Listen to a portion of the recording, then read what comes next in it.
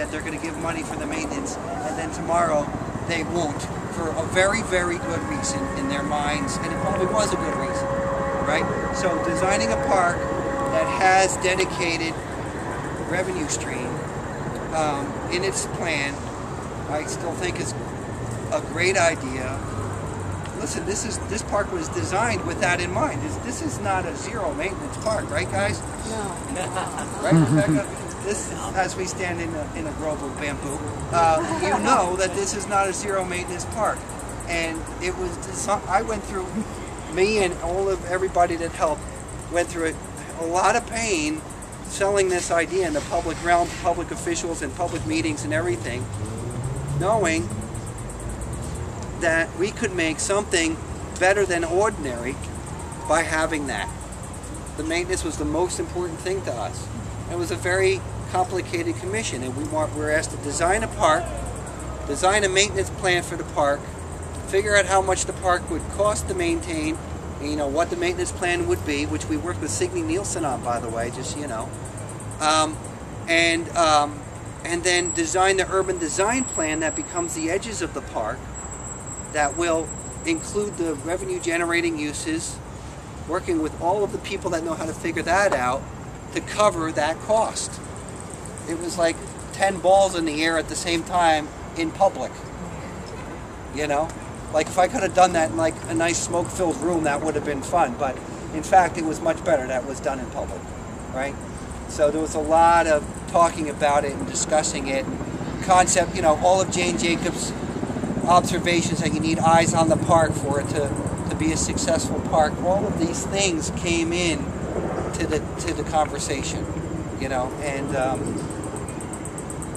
you know, it's still not, that building is supporting what's here now in terms of revenue, and it's not sold completely by a long shot, and we're in a tough economy for selling condos and stuff like that, but I do believe it will be a good model especially for a site that some of which could be a park, which is how this is. By the way, the basic premise we were given was that we could use 20% of the area to be the revenue generating use here.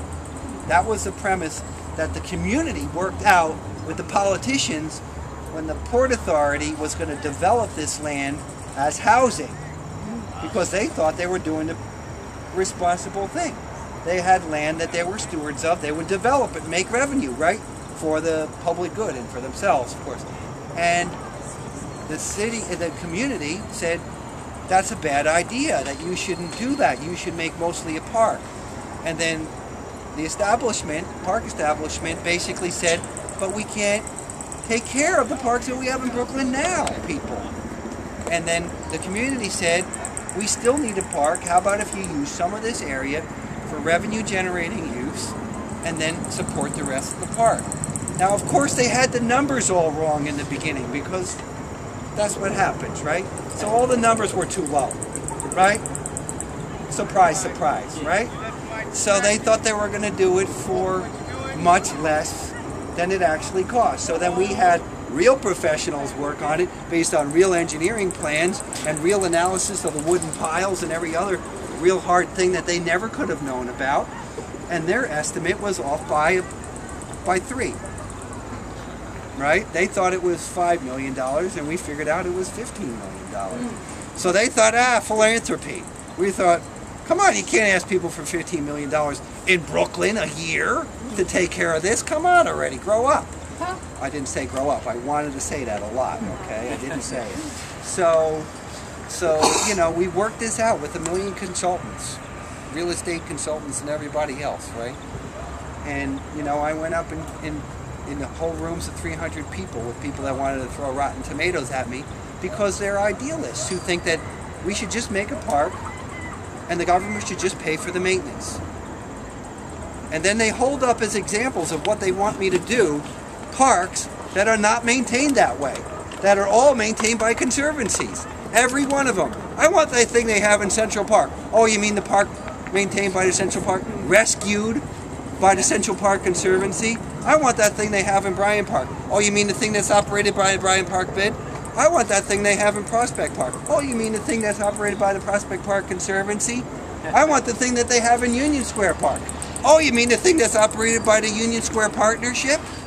I want the thing they have in Hudson River Park. Oh, the thing that's operated by the Hudson River Park Trust? Every single park there is government partnership in there, right? But it's not purely just on the dole of the tax money, right? And I personally feel that this process is a more democratic process. The decisions of the operating of this park, how it will be maintained, is going to have more direct democratic feedback. More people that aren't just the bureaucracy, whatever that is, are going to be involved in the process in doing that, right? And there's all aspects to that. The parts of Central Park that were near the richest neighborhoods got restored first. That's true. They also are the areas that get used the most too, on the southern end, right? And in fact, they took a lot of pride in restoring the Mere, for instance. It was all the way up in Harlem very early on. So you could leverage that early work to later work as well. So you can tell I'm kind of feel strong about this. Okay, let's